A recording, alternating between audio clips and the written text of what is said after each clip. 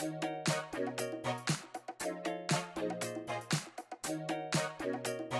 know it's hard out here for a pill when he tryna get this money for the rent, for the Cadillacs and gas money spent.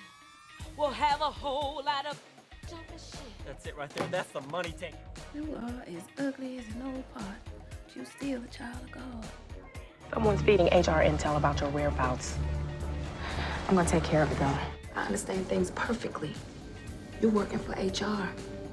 None of this would have existed without me. Not those gold records, not those plaques, not that shit going out. None of it. So you tell me, Lucius. Tell me whose DNA is running off through me, huh? God put me on the stage and he gave me the mic. What am I gonna do? What am I gonna do with this moment in life? How am I going to inspire other people? If people will be inspired by my story, little old me, then that's my duty. That's my duty as a human. Okay, so that puts your landing zone at 5.0667 degrees north, 77.3333 degrees west, which is here. Give or take 20 square miles. I need you to hear me because I'm only gonna say this once. I'm walking out of here, I'm gonna find Danny, and I'm leaving. I'm never coming back.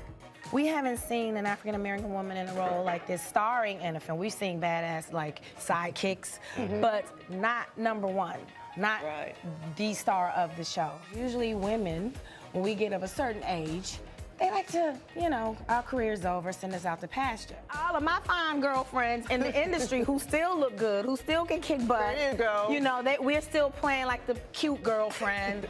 You know, time is up. Time is up. My self-worth is not going to come from a man's approval. I am going to compete and win on my own terms, not yours.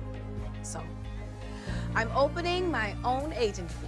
And so I started this foundation because of the stigma around mental health in the African American community. And I think now is the time, because all we have right now is time on our hands, is to try it if you have reservations.